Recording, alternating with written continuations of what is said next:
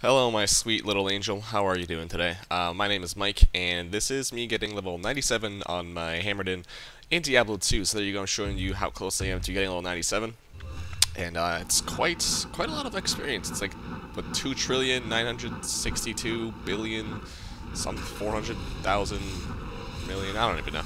It's pretty insane, but I'm finally gonna get level 97, and I like to ring in the 97 and film it for you guys and showcase it, because then there's only there's 98, 99, and I'm max level, and that's gonna take until like the end of the like the year probably to get 99, but we'll see.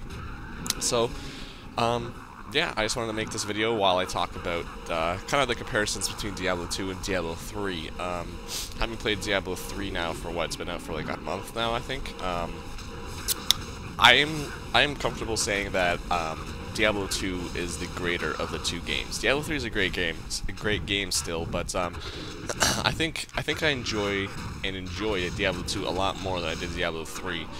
With Diablo 2, it's like when you get addicted to the game, you want to play this all the time. And like for me, for Diablo 3, it was like I was addicted for about a week, and then I was like, I don't feel like really playing right now.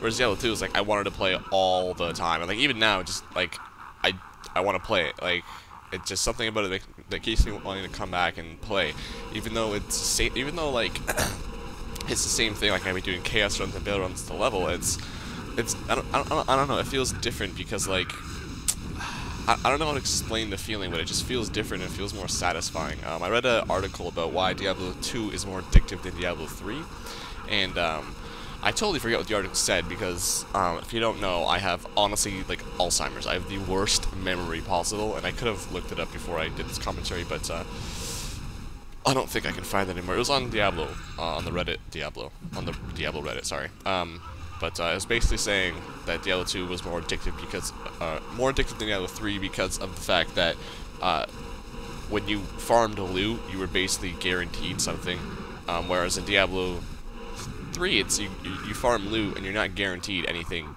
good. Like you'll keep farming and farming and farming, you just get shit after shit after shit. Like for me, I'm still stuck in Act 1, like I can't get past like the 3rd chapter in Act 2. Inferno, and I keep doing butcher runs, and honest to God, I very, very rarely ever get level 60 items, let alone good upgrades that I can put on the auction house or upgrades for me. I hate farming Diablo 3, but I have to do it to progress, at least farming gold. Anyway, that's it. Thank you very much for watching. This has been me getting 97, and I will see you all in the future. Bye.